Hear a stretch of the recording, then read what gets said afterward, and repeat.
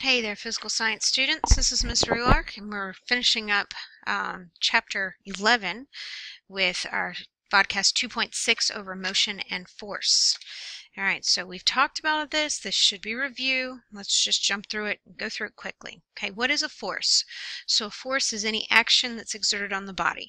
It's going to be a push or a pull, anything that changes the body's state of motion or state of rest. Force has a magnitude, a number, and a direction. So force would be considered a vector. Okay, why? Because it has, because it has a direction as well. All right, 4 fundamental forces that you could come across. One of them is the force of gravity. We know that because it pulls us down to the ground. It holds us on the earth. We also have an electromagnetic force, a strong nuclear force, and a weak nuclear force. Okay, so the forces are going to vary in strength and depend on the distance over which they act. So the weak nuclear force and the strong nuclear force are typically what you're going to find inside of an atom. It's what holds the atom together. It's what holds the nucleus together. Okay, your electromagnetic force would be similar to something that you would see through magnetic forces. You have the poles pulling together. Okay, similar to that. The further apart those objects are, the weaker the force will be. So the moon gravitates around the earth because it's close. However, if the moon was further away from the earth, it wouldn't gravitate around it. It would just go away because the force of attraction between, that force of gravity there is weaker because the distance is further. Okay, and then the strength of these different fundamental forces. So the strong force is going to be stronger than the electromagnetic, which is going to be stronger than the weak force, which is actually stronger than gravity. So gravity is going to be the strongest of all of these. Really doesn't seem like it, right? But in the grand scheme of things, it really is not that strong of a force. All right, those forces can act through direct contact, or they can act by just being close. Okay, think about it. You take 2 magnets and you set them close to each other. You don't have to have them touching, you just have them close, and guess what? They pull to each other.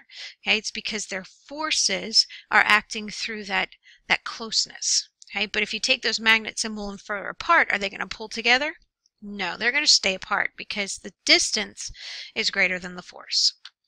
All right, balanced and unbalanced forces. We talked about this in chapter 12.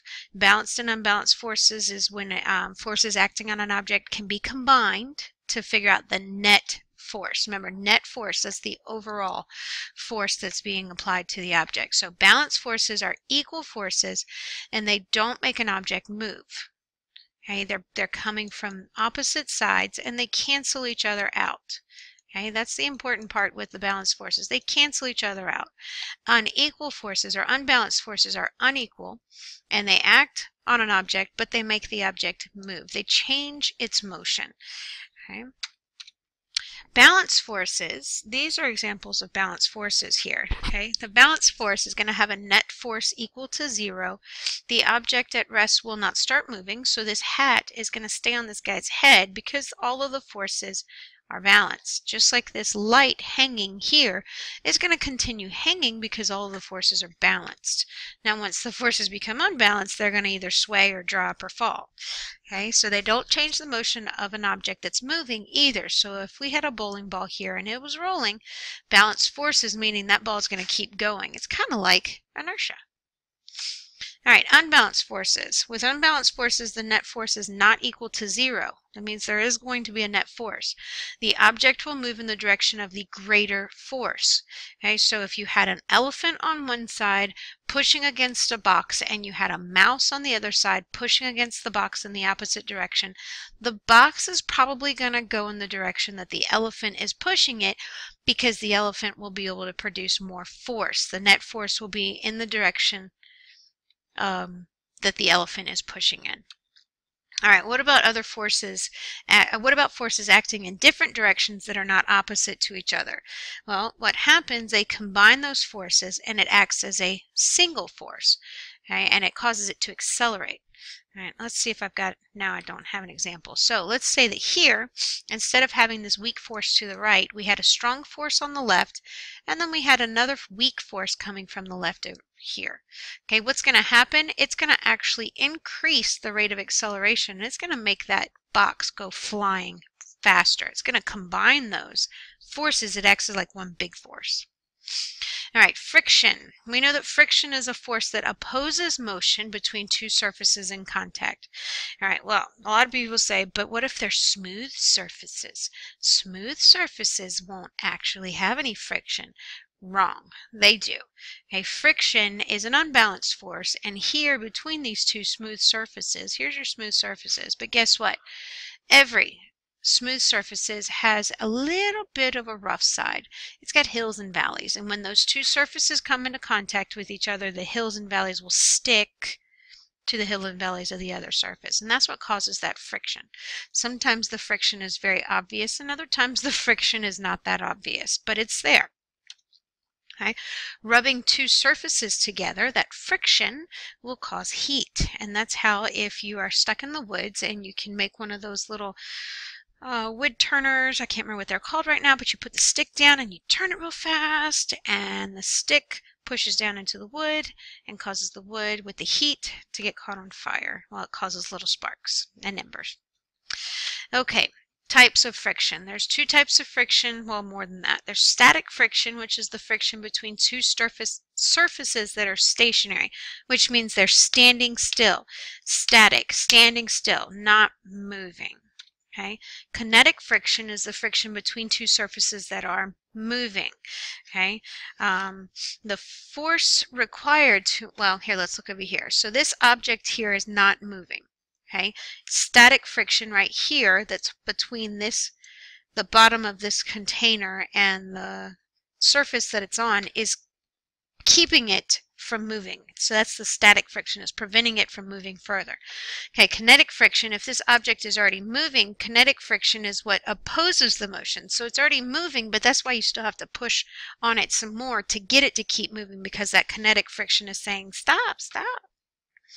All right. The force required to make a stationary object start moving is usually greater than the force necessary to keep it moving. All right, let's think about this. Okay, you guys have probably seen in the strongman contest where the guy is pulling a big old semi truck behind him down a road, right? Okay, let's think about it. Static friction is going to be greater than kinetic friction. So once he starts pulling on that, he's got to overcome the static friction that's sitting there to pull this big, huge truck behind him. Okay, now once the object starts moving, because it has inertia, it has momentum, the kinetic friction will be less, because all he has to do is keep pulling. He doesn't have to continue to apply more force. He just has to keep a constant force in order to keep it moving. Okay, so static friction, to get something moving, you're going to have to put more force into it than you would for it to continue moving.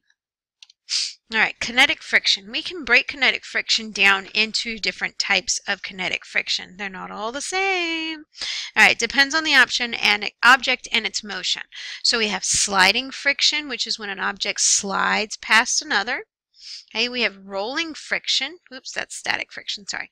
Sliding friction is when it slides past another, and then rolling friction is when it's rolling past. No, we want to keep this all. No, we don't want to do that. Let's, oh, uh-oh. Hold on. Whew, got it all fixed. Okay, rolling friction is going to be when an object is rolling on a surface. Okay, so rolling friction is going to be less than sliding friction, which means that, excuse me, the friction trying to keep an object from rolling is going to be less than the friction trying to keep something from sliding. Why do you think that's possible? Or why do you think that's there? Well, think about the surface area, the amount of area that's being touched.